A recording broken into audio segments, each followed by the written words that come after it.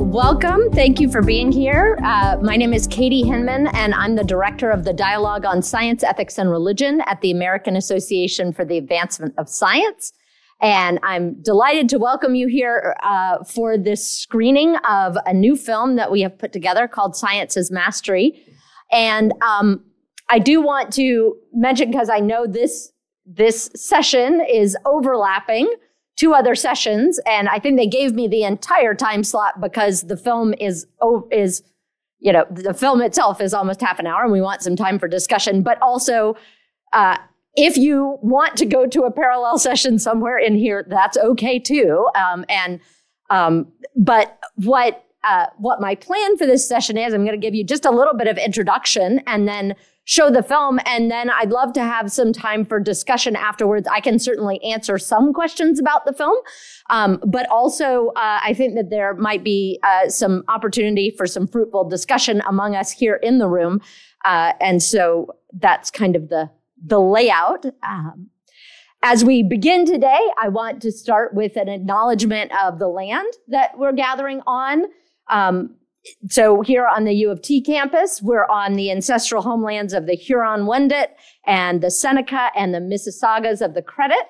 And I am coming to you from Washington, D.C., which is the ancestral homelands of the Piscataway and Nacotchtank or Anacostan peoples. I think land acknowledgements are a way that we can gratefully acknowledge the caretaking of people who lived on this land before us, as well as the many indigenous people who still live here today. And if you are interested in the land that you reside on, I would invite you to visit native-land.ca. It has a wonderful map for North America and shows what indigenous peoples call different areas home.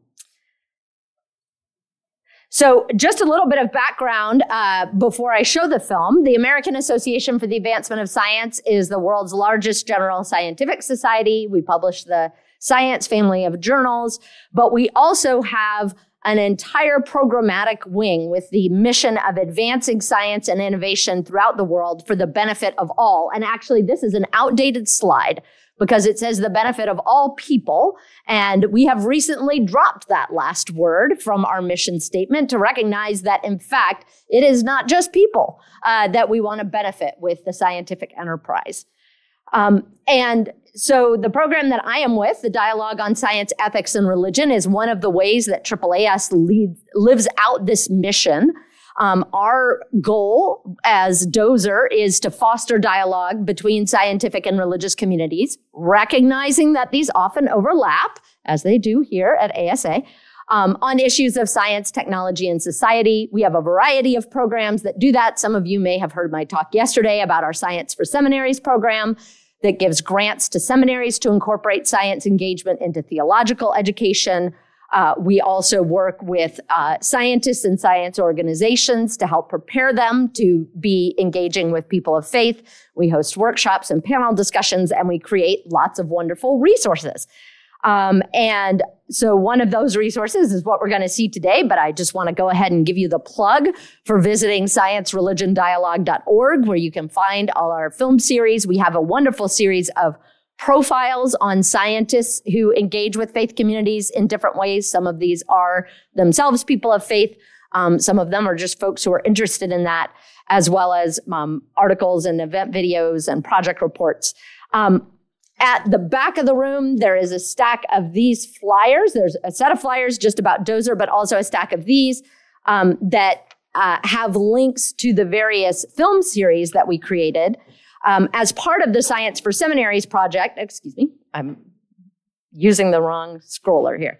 As part of our Science for Seminaries project, one of the things that we did was create a series of video resources for seminary professors and others to use as kind of conversation starters on scientific topics. So the first of those series was our Science the Wide Angle series, which kind of looked at a variety of science topics that might come up or have relevance to faith communities, from evolution to neuroscience to awe and wonder and cosmology.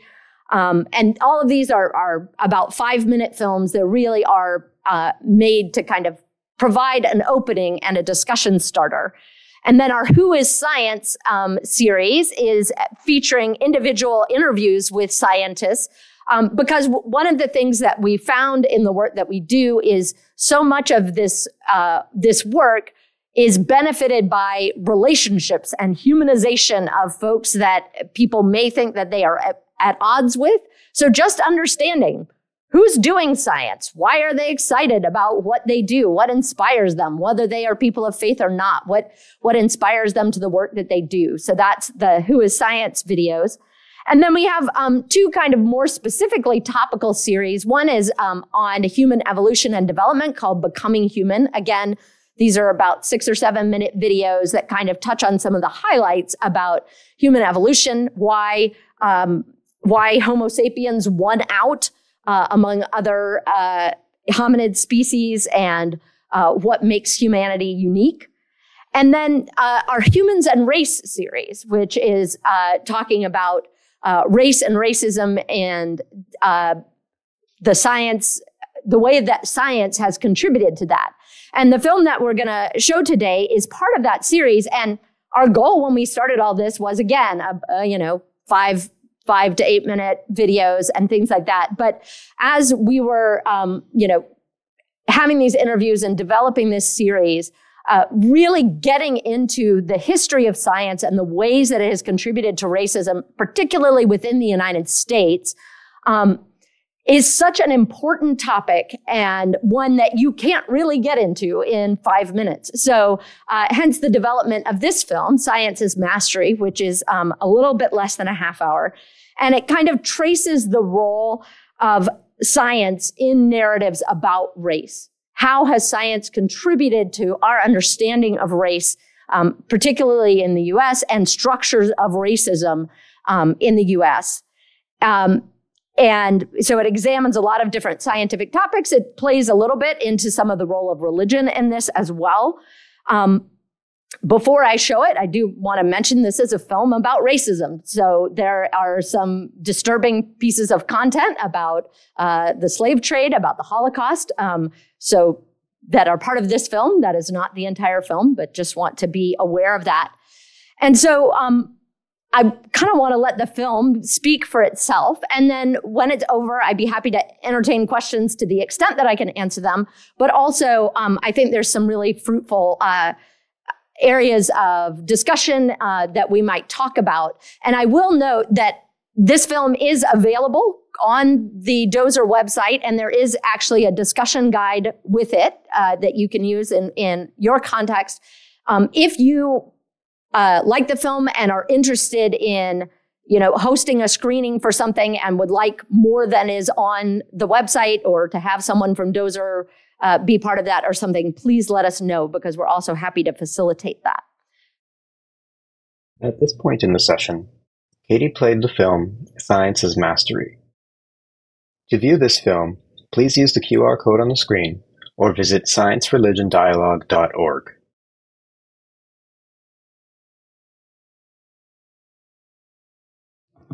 All right. Well, I hope you found that interesting and thought-provoking, and perhaps a little discussion-provoking or question-provoking. So I do want to have some time for questions and discussion. And again, I recognize there are other sessions going on, so if you need to sneak out, that is okay. I do want to just, this is a heavy topic, and so I want to just remind us of a few community norms that we should be respectful of one another, be professional, and be curious, ask questions of one another and ourselves when we have discussions about this. I guess to start off with, does anybody have any kind of questions? I have some questions to start discussion, but I don't know if anybody had any kind of questions for us. It just seems to me this highlights who's interpreting the data and making sure that we are a community of scientists that include diversity in a variety of ways, that different voices are being heard. And I just think that kind of showed up several times throughout the movie. So that's just kind of comment. Yeah. I think it's such an important factor for us to think of. And to reckon with as scientists, as part of the scientific enterprise. I mean, part of this also was coupled with some work that one of my DoSER colleagues, Dr. John Slattery, did, looking at the history of AAAS as a society and the ways that AAAS has contributed in this, in particular, in eugenics, and Science magazine articles about how great eugenics is, and actually having these conversations about the history of the scientific enterprise and who has been involved in it and what voices have not been part of it, I think are so important. That was really interesting. What I'm thinking about a little bit is at the end when they talked about Human Genome Project says we're all the same, but very quickly we move beyond that to profiling different communities. And I'm just thinking about the fact that we're sort of right now still in an intermediate stage between all of us having our whole genome sequenced, therefore being able to know specifically for me versus someone else what variants they might have that could play a role in, for example, our response to different drugs and that kind of things, because some genetic differences have been quantified for that. So it seems to me, and it wasn't very clear to me in the film, is this the kind of new racism growing out of the Human Genome Project that they're talking about? And so I'd like to maybe hear what you have to say about that. And I'm just thinking about the idea that in this time where we do know there are important genetic variants that can affect, for instance, all of these kinds of personalized genomic things, how we respond to chemotherapy and so on. I'd just like to hear what the comments are about that. Yeah, I think one of the things, I really wish I would commend to you the work of Agustin Fuentes and Joseph Graves, who are in here in particular on some of these issues. I think one of the things they were really talking about some kind of, the reemergence of racist science is the fact that with these sequences, we still often start from the categorization of these five races that we have talked about, or, of this idea that is linked to the social constructions of how we understand race. And so what you get is we're going to look for differences with those as our starting categories, rather than having the data say what are the meaningful, the meaningful markers, the meaningful groups that help us understand. Are there groups that are more at risk for this, that, and the other? What is that related to? If you start with the idea that our starting point is we're categorizing people this way and then seeing what the differences are, you also, not only do you perpetuate the idea that those categories are biologically based, but you also really run the risk of missing important factors because you've already decided these are the categories we're going to use. And so I think that's really, not quite as much as saying, we can see differences and risk factors and things like that. It's if you start from the idea that we want to see, based on race, how do these things spread out, then it's basically a self-fulfilling prophecy. Thanks. First, can you reiterate how I can access this for my students? Yes. If you go to sciencereligion.dialogue.org, and you can even follow this lovely QR code. There's a set of these sheets. And this film, as well as there's two other films in this series. They are both short films. One kind of basic overview of humans and race, and one about racism in medicine, featuring Deirdre Owens, who was in this film as well. So you can find them on the website if you need a not streaming copy, let us know. And we can Great. So it doesn't need a subscription or anything? No. Okay. It's just right there. And is there like a conversation guide that goes along with it for students? Yes, there is a short kind of conversation and discussion guide on there, developed by Drew Rickmiller from Science for the Church. And I think he's also working on one that's like specifically for religious audiences. The one on the DoSER website is more general discussion questions and things like that. Yeah. Great, thank you. Thank you very much. Question for you or the room, following up on what Heather says. It feels to me a little bit like a language problem. Does anyone have thoughts on what language you use so that you can robustly talk about the science, the genetic difference that is observed between individuals or some kind of groups, regardless of how you choose them, without making that language carry the historically dangerous value judgments that it has carried? That's a really wonderful question that I hope somebody would have some... Anybody have thoughts on that? And I'm not a geneticist. You're probably better at this. But usually we just talk about variants. Mm-hmm. So it has a variant in this, or this variant in that area of the gene, or that area of the gene, or something like that. And that would be more of a common vocabulary that wouldn't be real specific. I don't know if others have questions. I have a couple of kind of questions for discussion. One is thinking about this specifically from the perspective of, the ASA audience and scientists who are people of faith, right at the beginning, and what the kind of title of the film came from, this conversation about power and mastery, and talking about how having the power and the ability to control humans and nature tempts you to do it. And, that language of temptation, of course, is something that as people of faith, we're kind of familiar with. And so I'm just kind of curious if y'all have thoughts about the role of scientists of faith, the role of religious communities and things like that in addressing this temptation to control through science and technology. The thing that makes me think of is just sort of addressing the myth of objectivity in science, right? And being honest about how what we think shapes what we do as scientists, even if we're trying to be really objective.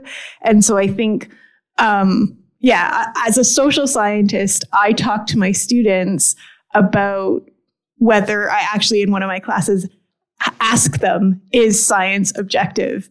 And sometimes the natural science students have a really hard time with that question and sort of where I'm trying to push them. So I think it's important to be honest about that. Yeah, thanks. I think the church has a long tradition of public confession and acts of repentance. And I've often wondered what it would look like for the church with scientists to publicly confess and publicly repent.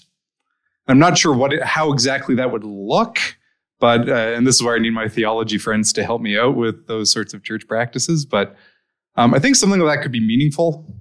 I'm wondering about the difficulty that the scientific community has with conveying the results, genomic results, to a non-scientific audience, because I can imagine here this message is there are no differences, and a lay audience will say, well, wait a minute, I can see them. Mm-hmm. How come you're saying there are no differences when I can see them? How can I believe you? There's a credibility issue there. Mm-hmm. And then towards the end, I forgot who the speaker was. Someone says, well, there are differences, okay, but they're not the important ones. He didn't say it quite that way, but he basically said, yes, there are differences that are found. He said that in one little brief. Mm-hmm. But then it raises the questions as, okay, so who determined which differences make a difference? Mm-hmm. And so I think there's a bit of a communication problem, because you have a skeptical public that's looking at this and says, why are you telling me I can't believe my own eyes? Mm-hmm. How do we get around that? And that is a real difficult challenge. And talking about the fact that, as Augustine Fuentes said, race is real. It's not biological, right? It's not, but that raises some of the same issues. When you think, well, skin color is part of biology or whatever. What does that mean, and how do we understand that? And I think, that's long kind of been a bit of a failure of our language of how do we talk about differences and categories in ways that are meaningful but also honest about what they incorporate and what they don't. And I think that's, race in our society doesn't just incorporate skin color or things like that. It incorporates all of these other social and cultural norms that have nothing to do with biology, but we then say, oh, well, if skin color is a biological trait, and we have linked this now to all of these social and cultural traits, then that means biologically these things are inherent in this group of people or this group of people. And, how do we separate out those concepts? And it's really difficult. I don't have an answer, I'm afraid. In answer to the question of the person who asked the previous question, what can the church do? In Canada, we've had, I don't know whether the Americans have heard this, we have a lot of issues to deal with in terms of residential schools and how Indigenous people, and the churches are beginning to reach out, and the government is trying to reach out. And I think in some ways it's having some success. I had one other question though. In so many ways, the kind of research that gets done is dependent on the money available. Mm-hmm. And I'm wondering if in any way people that want to come up with the fact that there are good reasons for races and have the money to prove it, I'm wondering if that does affect what kind of research gets done. Yeah, I mean, I don't have an answer for that. I think that there, definitely this plays into the question of power and power structures and what, money is part of that, and research direction and things like that. I think there is also, I'm just thinking about this idea of public repentance. One of the things that the scientific community, I think, really struggles with is that sort of thing, that kind of reckoning with history.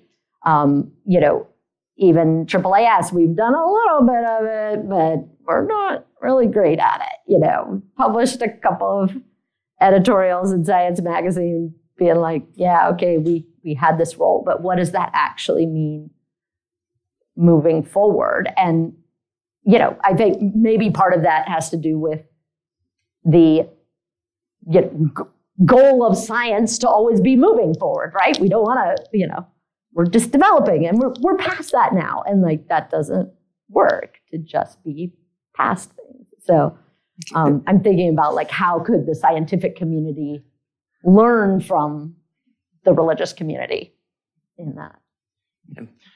I'm trying to formulate this question, but I'm thinking about this idea of, scientists coming out, repenting for things that have gone on in the past, and how that relates to the kind of the push, especially in the United States, for science to be more involved in public policy. Mm. And especially coming right out of the pandemic, where it seems like there was a lot of debate over the science behind the vaccines and things like that, to the point that, people in my community were putting yard signs out that said, among other things, science is real on them.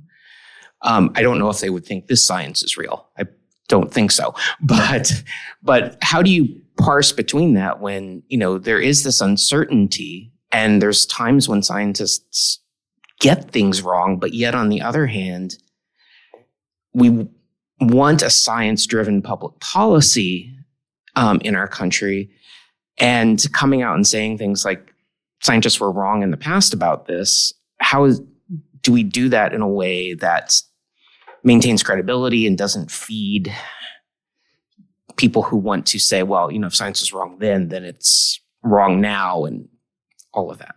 That's a really good question. I'd love to hear if others have kind of thoughts about that. One thing that kind of does come to mind on that is our failure kind of generally to educate people on how science works, and the fact that getting things wrong and improving on ideas is the whole thing of science, but also recognizing that, as they mentioned, when we get it wrong, people die. They had real consequences. On a personal level, I think there is actually value in that level of humility of saying that, we don't always get things right, but we're always working towards getting better on them. But I think that is a real issue, and I don't know if others have thoughts on that. In the United States, it just seems like there's been a real rise in the politicization of discussions of race and racism, dismissing it as being woke, a term that I just have come to hate. Have you had any pushback on this presentation as somehow being woke ideology and kind of trying to diminish it in some way? Not yet, but that may be that we haven't distributed it widely enough yet for that to happen. So Katie, this was a DoSER project, is that correct? So yeah. I'm just wondering, I think it's great, but what are your distribution plans? What are you just throwing it out and seeing who picks it up, or do you have a specific program laid out as to how you're going to distribute it and how you're going to really leverage it? Yeah, we're working on some of that now. Unfortunately, this was produced right towards the end of the Science for Seminaries project. So unfortunately, the funding from that project is not still there for kind of promotion. But was this part of that, you mean? Yeah, the film itself was part of the Science for Seminaries project. Oh, really? Developed Oh, that. I didn't catch that. And so one of the things that we're thinking about is, how we are distributing it and promoting it among the network of schools that we have worked with and things like that, as well as, showing it we've shown it at several scientific society meetings, AAAS, the American Association of Biological Anthropologists, and a couple other scientific society meetings. Hopefully going to be showing it at the American Academy. Is it American Academy of Religion? AAR? Yeah. But yeah, thinking about where are places where this, could really have an impact. We would love, folks' thoughts on that, and where are more places that we can use it. We're talking with other AAAS programs as well about that, including our iSeed program, which is focused on DEIA work and things like that. So. When you submit your sample of your DNA to 23andMe, they'll come back and give you your cultural and racial backgrounds. Does this present any problems for you convincing people otherwise?